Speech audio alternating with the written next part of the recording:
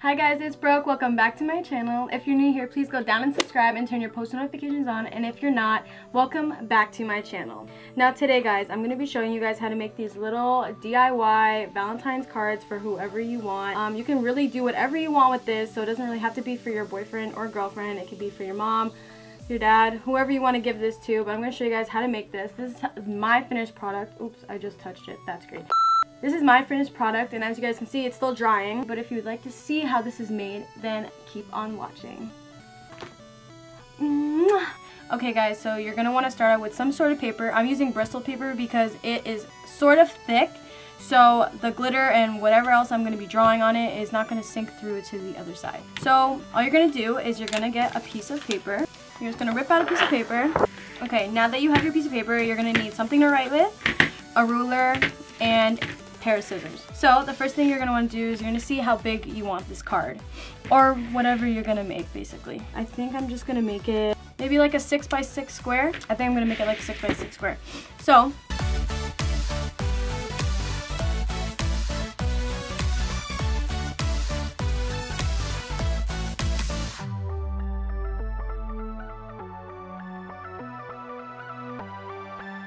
as you guys can see here, I made myself a little square. So now after you're done with that, you're just going to cut it out. So as you guys can see, I cut out my little square, and I'm going to show you guys what to do from there. Actually, I think I wanted about 5.5 on each side, so I'm just going to cut it right back down.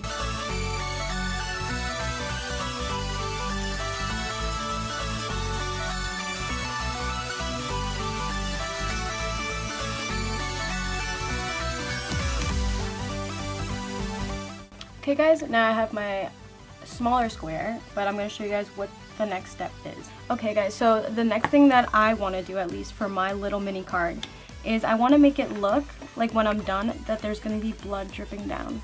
Kind of like a heart dripping, not really like scary Halloween-y, but you know what I mean. I'm just going to take a Sharpie, and I'm just going to draw little droplets.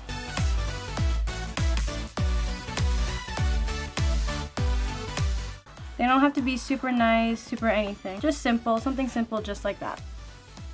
Now I know that's where I want the red to drip down on the card. So, next thing I'm going to do. You're going to want to get your supplies. Today I have little glitter pens right here, and I have some bigger glitter right here. I have some markers just in case I want to write anything. Right now I'm going to put everything off to the side. Next I'm going to write what I want it to say on this card.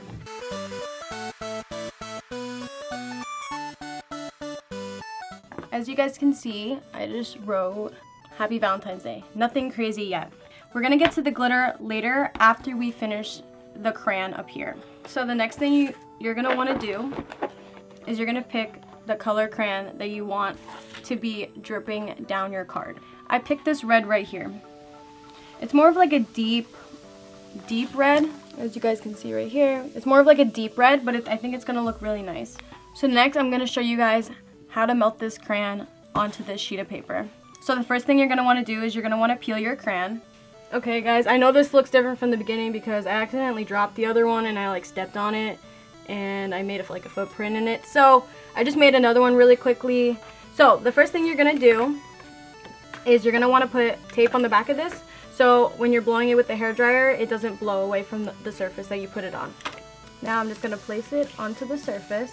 Make sure you do it on a surface, obviously, that you don't mind getting like dirty, because as you can see from me doing like plenty of projects with crayon on this, it obviously like stained it and stuff. So just make sure you do it on a surface you don't really care about. So now you're going to take the crayon that you want. Mine looks melted, but it's okay. So you're going to take the crayon that you want, and you're going to take your hairdryer, and you're going to blow your hairdryer on this crayon. So as it's melting, you're just going to run your hand right across the surface of the top and let it drip down your paper. Make sure you keep the hairdryer pretty straight up, so you don't go like this and it doesn't blow a different kind of direction. Just keep it straight up so it blows straight directly down. And this might burn your hand, so I'm gonna just say try to get through the pain, because it does burn your hand a little bit and your nails, but that's okay.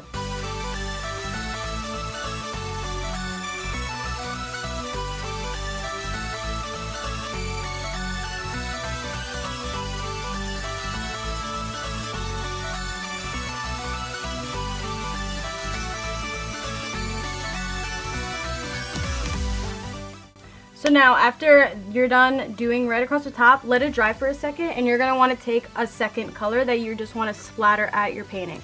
So I think I want to take this little pinky color so I can just splatter that on my painting. So the first thing I have to do is I have to take off the wrapping.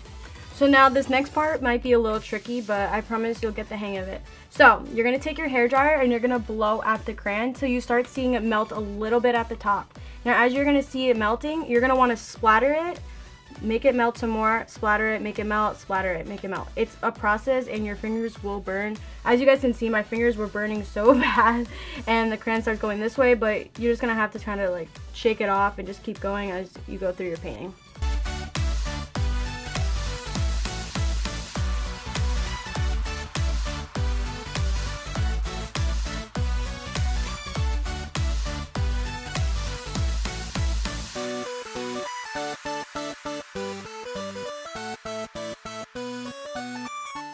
So now as this is drying, you can either get another crayon to do another color of splatter with, or you can leave it like this. I think I'm going to leave mine like this, considering I'm going to put glitter on a little while and I don't want it to be too busy on the paper. Okay guys, so I have my glitters here next to me and I have my little canvas thing. And now is when I add the glitter. I didn't add the glitter before because obviously I didn't know where I wanted to put it and I didn't want it to melt under the hairdryer. So, by the way, I don't think I'm going to leave the words like this. I think I'm going to go over them with either gold or red glitter. But for now, I think I'm going to go over it with gold.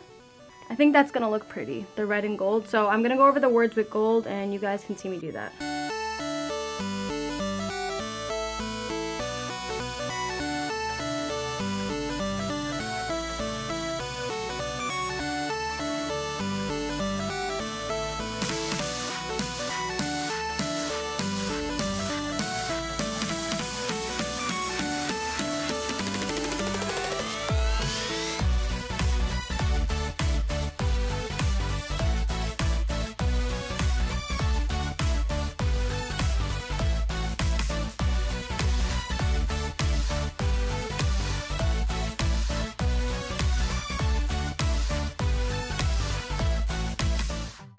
I think I kind of like the fact that there's black underneath the gold.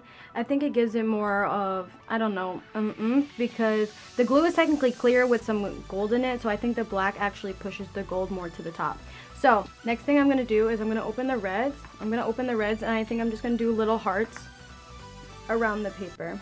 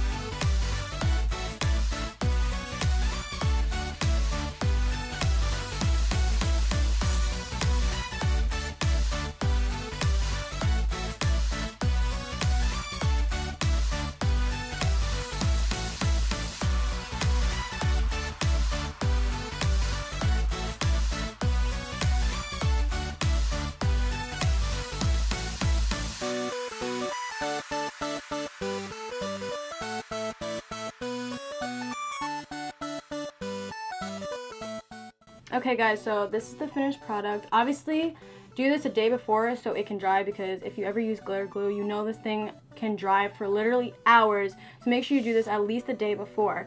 I actually really like how it came out. It's really like, I don't know, like I said before, it's really homemade. I think whoever you give this to will really, really like it. Don't forget, you know, to put who you're giving it to and everything like that. You can put that on the back. You can make this literally however you guys want. This is how mine turned out. I've never made one of these before, but I've made things like this, and I really like how my first one turned out. So yeah, so if you liked it, don't forget to go down and smash the like button. And thank you guys so much for watching, and I will see you beautiful people next time.